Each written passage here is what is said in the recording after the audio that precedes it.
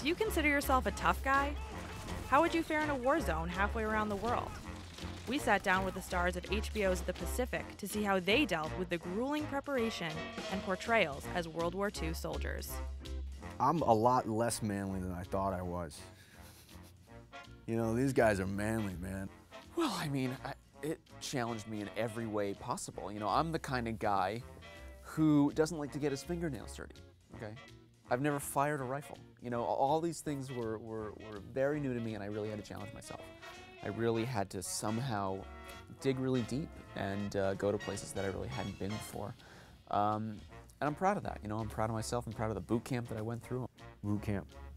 You know, we get to boot camp, and they're just yelling at us, they're screaming at us, and you know, all the military advisors are running around, and we got to set up these things called hooches, which is a two-man like pup tent. And I don't know if you ever seen actors try to set up tents. It's a disaster, and it takes us forever, and they're tearing them down, and we're doing them all over again. And then this caravan of SUVs pulled up, and we're in the middle of the jungle, and Tom Hanks gets out. And we're like, oh man, is that Tom Hanks? And we all sat around, and he gave this speech, and I, to this day, can't remember a word he said, because all I could think about was that damn hooch behind me, and I couldn't figure out how to set this thing up. I'm a city kid. I've never been camping in my life. Tune in to The Pacific, airing 9 p.m. on Sundays on HBO.